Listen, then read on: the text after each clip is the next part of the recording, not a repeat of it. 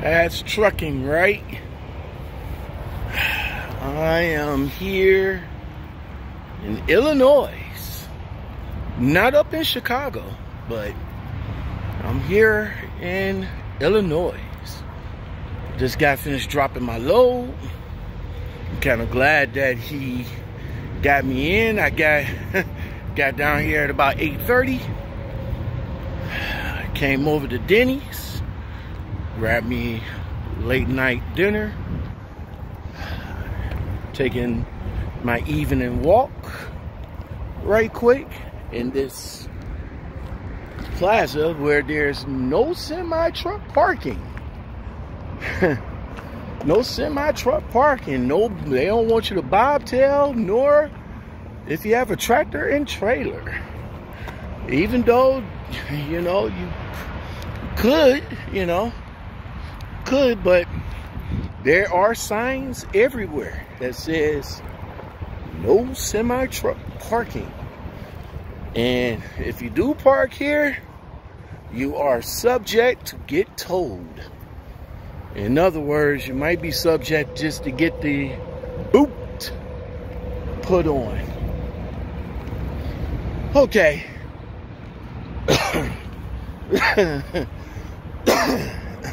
No COVID. No COVID.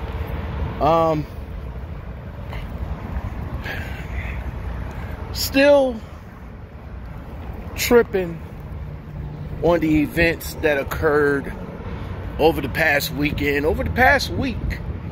This is a new week. Hopefully, a lot should have died down by now. But a lot of these cities are a little bit more prepared than what they were last week.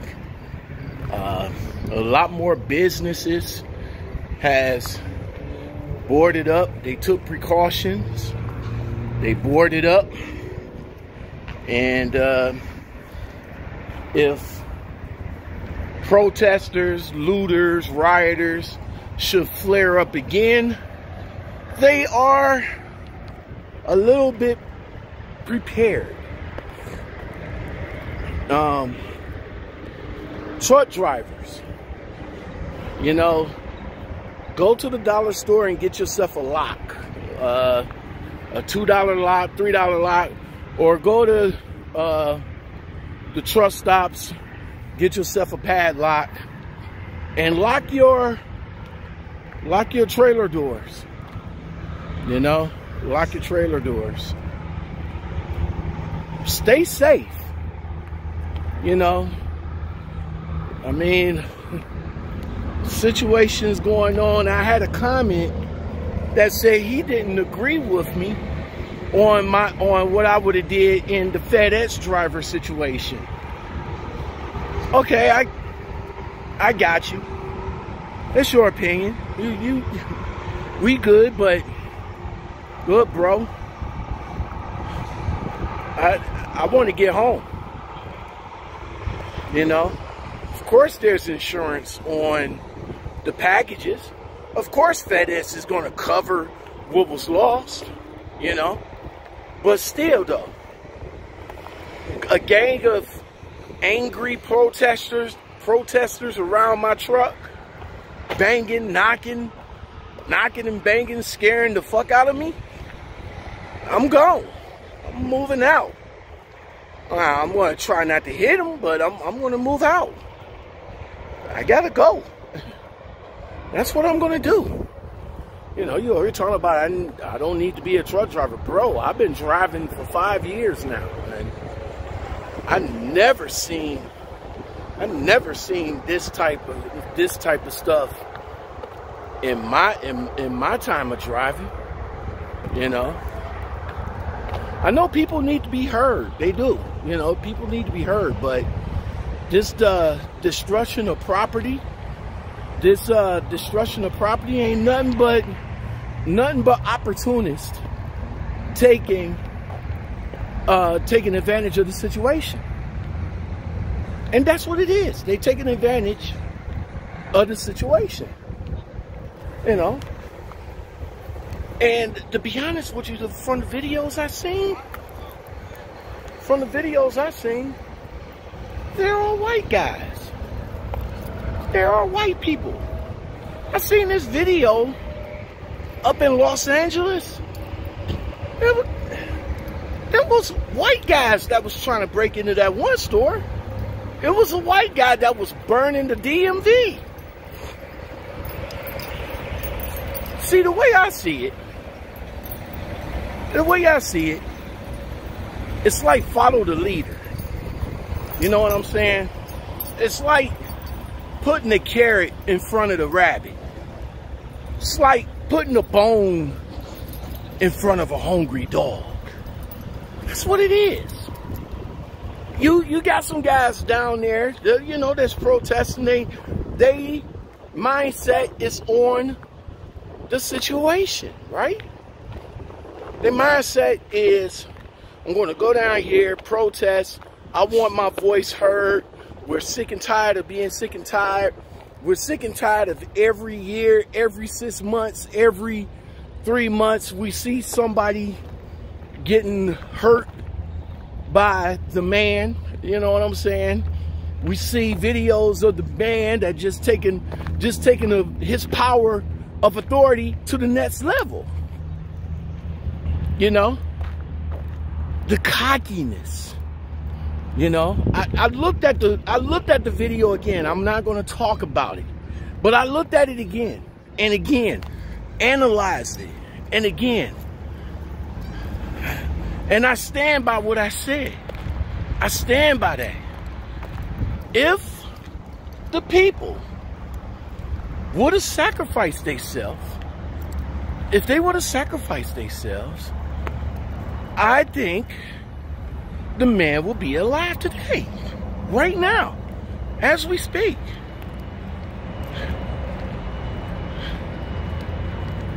You know, that's what I think. I think the man will be alive today.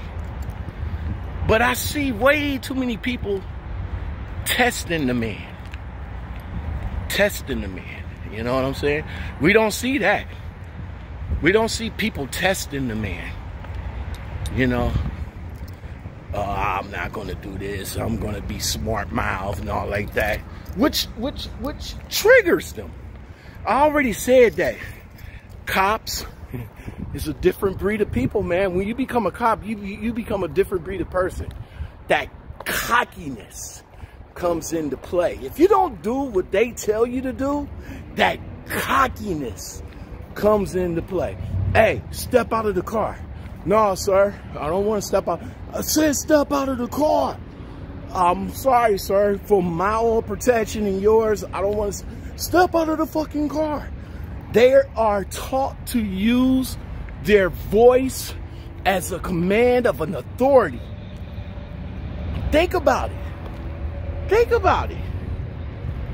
When y'all watch Cops, y'all watch live PD, y'all watch shows like that, and y'all see how their voice of calmness becomes the voice of authority when a person is not doing what they are asked to do. Just think about that for a little bit. Think about it. Think about that for a little bit. You know what I'm saying? And then once it escalates to that point of excessive force, I guess, cops don't think about that. When they don't think about the excessive force, it's only after that the people look at it, and then we'll realize that, hey, maybe that was too much force used on that young man. They don't think of the consequences. This like how people tell you, yo, everything comes with consequences. Well, that goes for the cop too, right? Consequences. People don't think of the consequences of their actions. So, let's say about the situation. Man had his knee on the dude's neck. He's not thinking about the consequences. It's everybody crowding around saying, yo, that's wrong, he can't breathe, Get up off of him, That cockiness comes into play. And it's that cockiness that gives them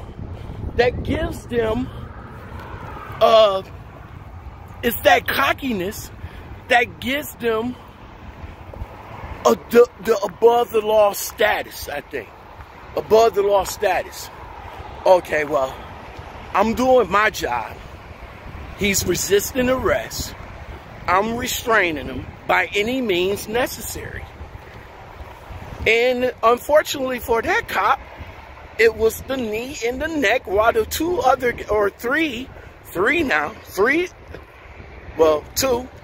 guys is putting the restraints on him. Okay? Yep. Follow me now. Now, of course, common sense.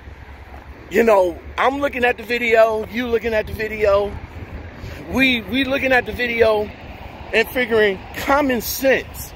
Common sense would be like, hey, maybe we should, you know, there's a crowd gathering up. Maybe we should get this man off the ground and put him in the car. Right? That's common sense, right? Common sense says, get the man off the ground, put him in a car. He was already restrained. We already got the handcuffs on him. And we got the zip ties. Okay?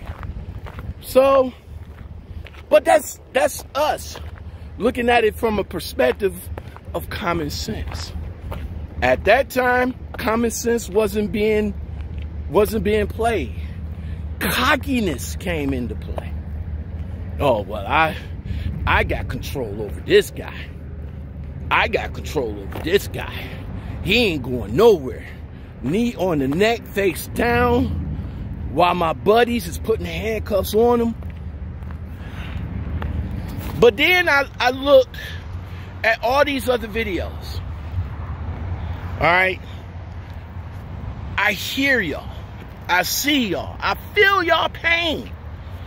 Y'all want to be heard. It's way too many police brutalities out here. But you got to realize something.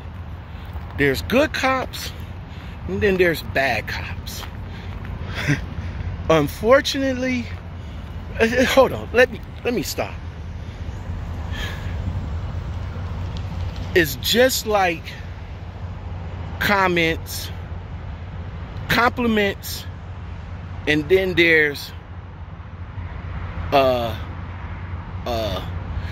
compliments, and then there's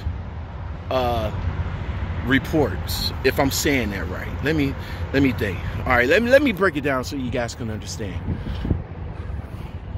You never hear nobody complimenting or nothing. If you see somebody doing good, you rarely hear that. You rarely see anybody doing good. You never get that call. You never get that call. You never see anybody saying thank you very much, thanks for your help, thanks this, thanks that. You know what I'm saying? Same thing for a trucker. You never hear nobody say thank you, truckers, or nothing like that. You never hear that. But the complaints, oh, you get a lot of that. Same thing with seeing the bad cops out here. We don't see the good cops. We see all of the bad ones. The ones that knee in the neck, the arm around the throat, excessive force cop. Those the ones we see. Those the ones, it's like, same thing with the trucker. How's my driving? Oh, well, he cut me off, or he's doing this, or he's doing that, yada, yada, yada, yada, yada, yada. But the compliments, it's far and few in between. You probably might just get one. Hey, this nice trucker pulled over to the side and helped me change my tire. Or, hey, this nice trucker did this. Or, hey, thank you. You never get that. Never get that. I was a roadside guy for S amount of years. And I tell everybody, the ones that say thank you for changing my tire. Thank you for getting me in my car. Thank you for bringing me that fuel. And I tell them all the time, I say, hey, I appreciate that, but why don't you call the company? They got an 800. I tell them, I give them the number, 800, yada, yada, yada. Call that number and let them know ERS Lockouts did a good job for you. Not because of the bonus, but just because of, you know, we get accolades. You know what I'm saying? Accolades. That's the word I'm looking for. Accolades. But the same thing for the cops. You got good cops and you got bad cops, but you see more of the bad cops than you will see the good cops. Same thing with the protesters. You got peaceful protesters and then you got the violent protesters. You don't see the peaceful ones because there's always somebody in the group that makes it fucked up, right? You don't see them. You see the looters, you see the looters, you see the rioters, you see the violence. That's what you see. That's what you see. The good ones, far and few in between. Far and few in between. Now, if you want to say, hey, I blame mainstream media, go ahead. I agree with you. I agree with you. Because how many times has mainstream media either showed the video or showed that picture of the knee and the neck? Plenty of times, right?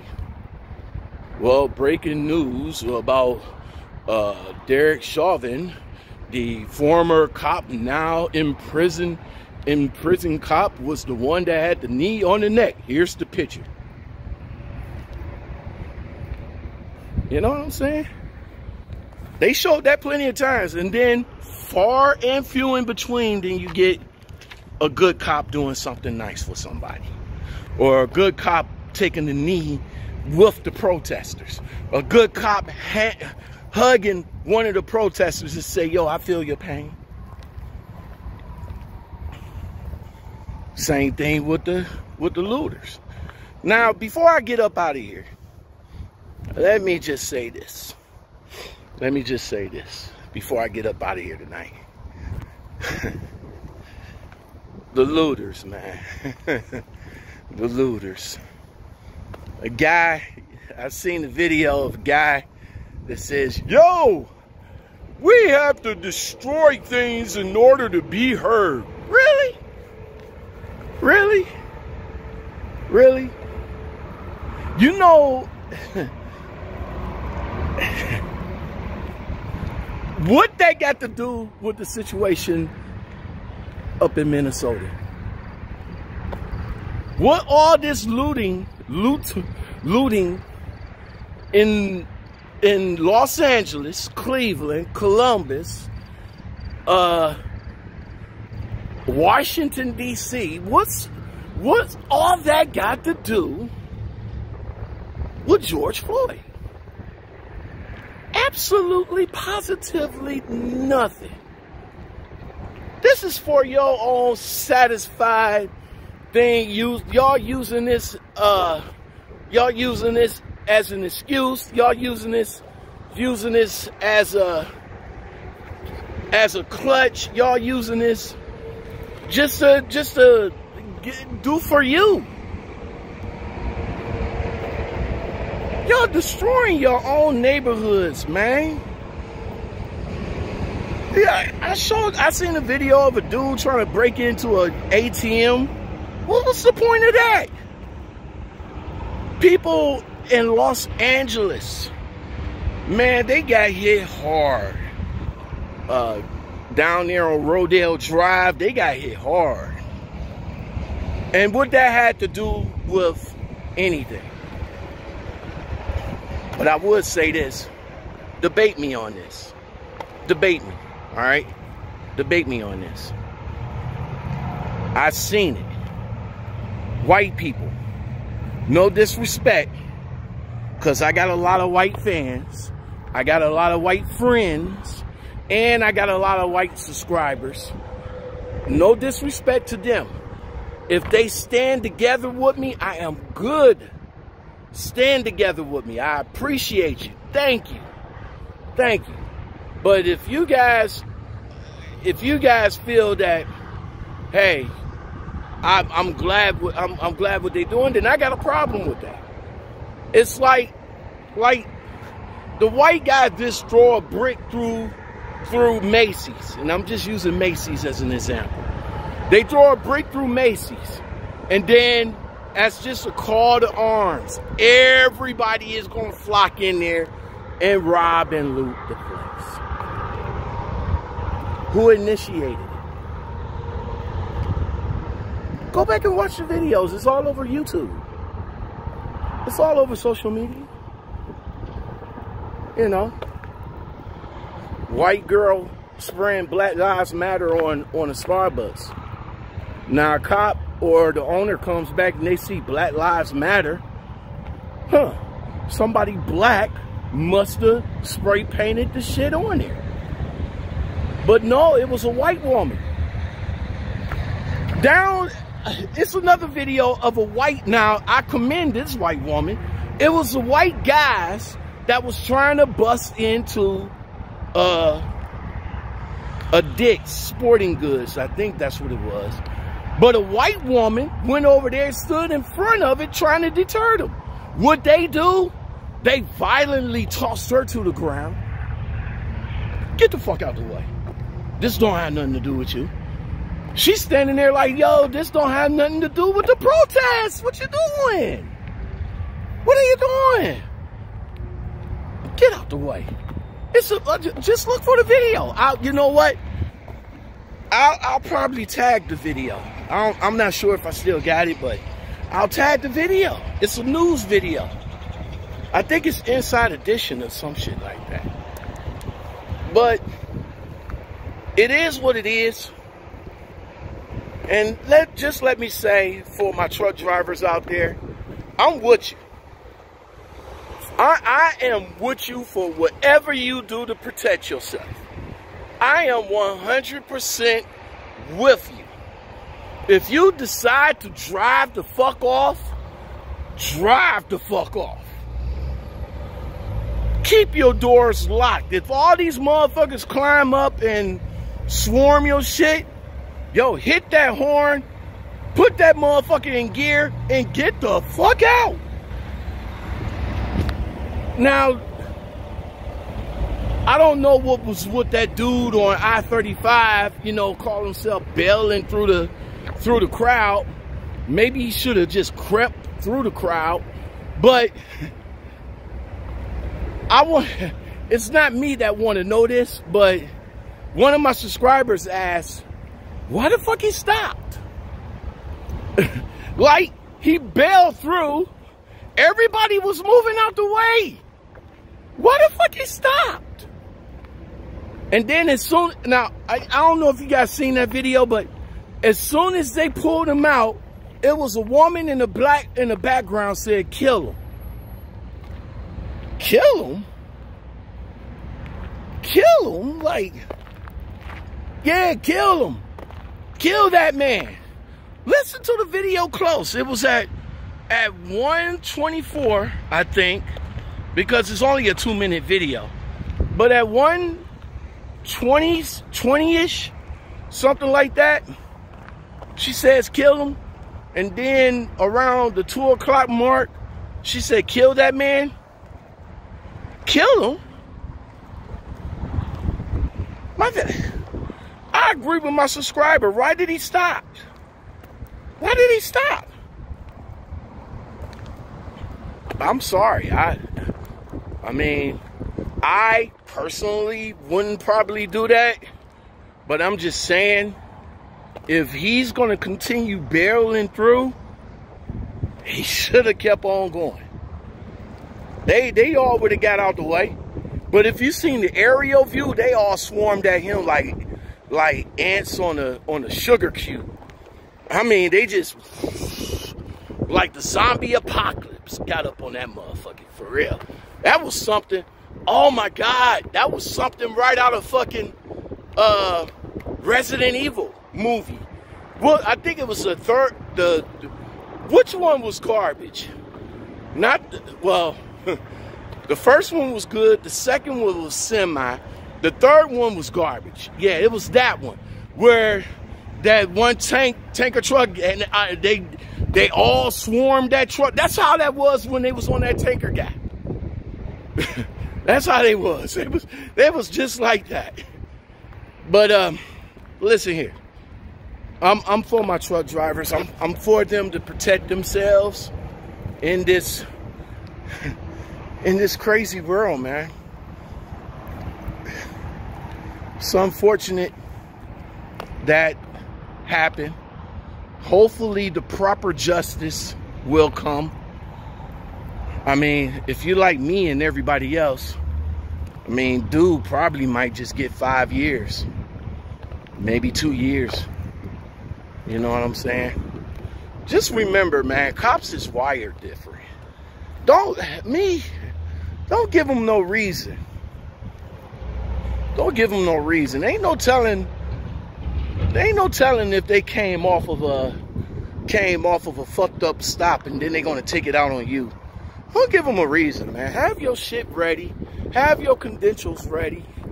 Have your credentials ready, your driver's license, insurance. If you're a truck driver, just, have the whole book ready. And let them go back to the car, let them run it. If they're going to give you a ticket, fight it. If they're not going to give you a ticket, thank you, please come again.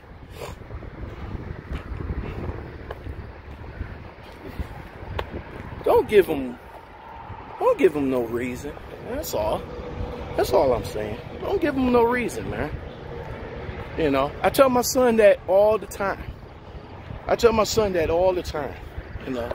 Do not give a cop any reason to fuck with you than what they already pulling you over for. They're going to give you a ticket, get the ticket, fight it in court. Trust me. Their face will drop when you show up in court. See, they anticipate you not showing up in court. Take my word for it. I went to court plenty of times. And the last time I went, that cop's face, it was beautiful. His eyes was open like, yeah, I'm here. Because you gave me a ticket saying that I did 35 in the 25. And the speed limit is 35. I came there prepared, y'all. I had the video. I had the video of the interaction and the video of the speed limit. I had all of that. I presented that to the court. The judge looked at me.